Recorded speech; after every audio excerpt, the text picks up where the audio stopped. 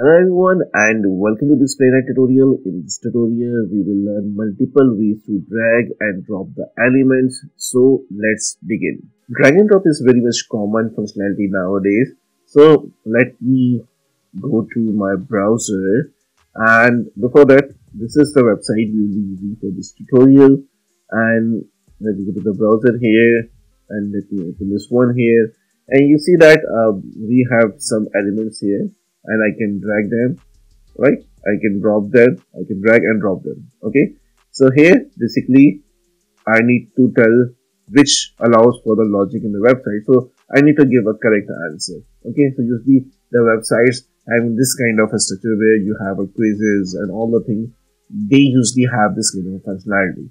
So for example, I need to drag this JavaScript from here and drop it here, but let me change this one with the HTML.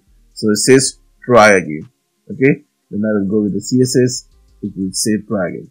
So the correct answer is basically a JavaScript. So if I go and drop it here, it say correct. Okay, so this is what we need to automate. We need to drag this element and drop it on the location. Okay, now let's go to the Visual Studio Code here, and let me create one new file. I'm naming it as drag and drop spec.js. Okay, now first we need some intelligence in this one, so ps-check. And now what we need a Playwright test here, so const, then we need test, and if you need to assert, you can use expect here as well, and equals to required, and inside that, so we need a Playwright test. Okay, now with the test word or test method, we will start, and first we need to name the test. So I'm naming it as drag and drop demo or tutorial, and followed by async. And now we need basically a page fixture here, so page and followed by arrow function. Okay, and the body of the arrow function, and at the end of this one we have to close this one. Okay, so this is our structure here, and now the first thing is that we need to navigate to our website. So await page dot go to, and here we need to provide the URL. So this is a URL, so let me copy this one from here and now paste it here.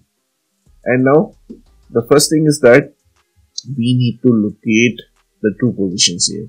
So basically, if I go here and let me refresh this one, so this is the one location or the element, and this is the other location or the element. So I need to identify this so that I can drag or drop them. Okay, so if I refresh this one and let me inspect this one here, so it has a class.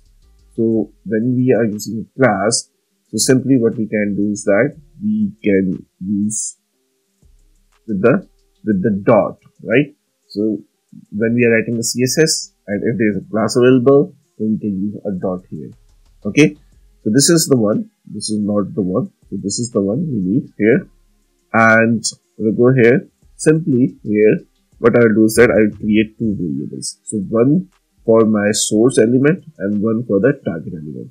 And here this is my source element, and here again page dot locator, and I need to provide the locator of this one. So if I go here, so simply I'll use a selector hub for CSS selector. You see that the CSS selector is with the dot here. So let me copy this one from here and let me paste it here. Now we have a source element. Now we have target element as well.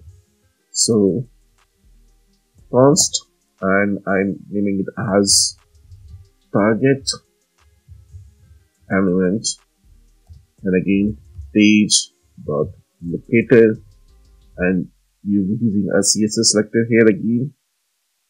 And now we need a locator of this one. So go here and inspect this one. So this is basically quiz option is drop.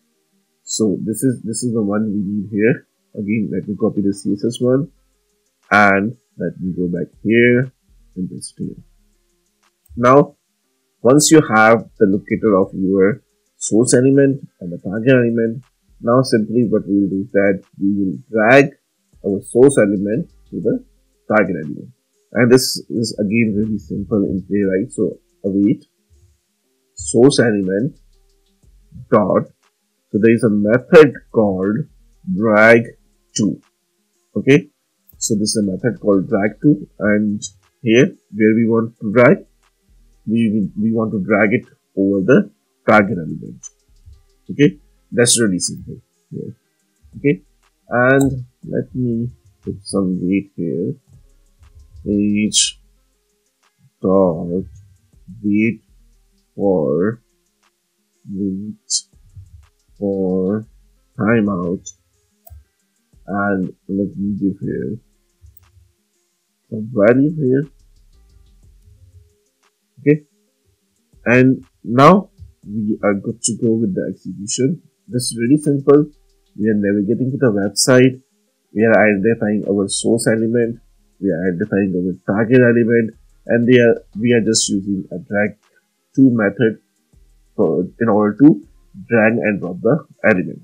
Okay, so let me save this one and let me run this one here. So our test name is basically drag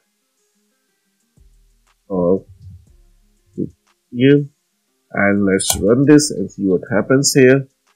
So let's see. Yeah, so it's working absolutely fine. It dragged the JavaScript circle and dropped it to the answer one, and that's absolutely working fine here. Now this is the one way, and other way is what we call a manual way, and again we need these locators here, and I am commenting this line as of now so that we can learn the other way. So basically, once you have this locator, even right now we don't need to save them in a variable. So we have this page locator for this one, and we will use here a wait, and a wait for this one as well.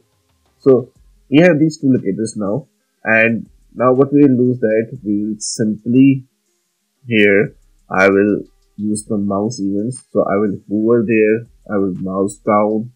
In simple words, we are using the mouse gestures here. So simply we have hover method here. Okay, so we are hovering on our main element first. Okay, then after that what I need to do is that I will use a wait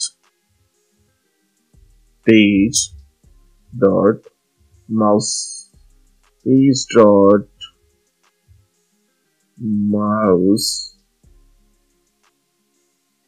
then we have the mouse methods where we have click, double click, down, move. So we will be using a down here method. So over then down this one, or means drag this one, then the second locator. Okay, and again we use the hover method here. We need to hover on this one, and again await page dot mouse dot up. Okay, so that's Again, really simple one, and it should, drag the element, drop the element. We are using the mouse gestures here. Okay? We are using the mouse events here. Now let me go here and run this again and see what happens. So it should drag the element and drop the element. Yes, it's completely working fine. So that's how you can work with the drag and drop elements. Thank you so much for watching this tutorial. If you like our content, then do like, comment, share and subscribe our channel. Once again, thank you so much and see you in the next tutorial.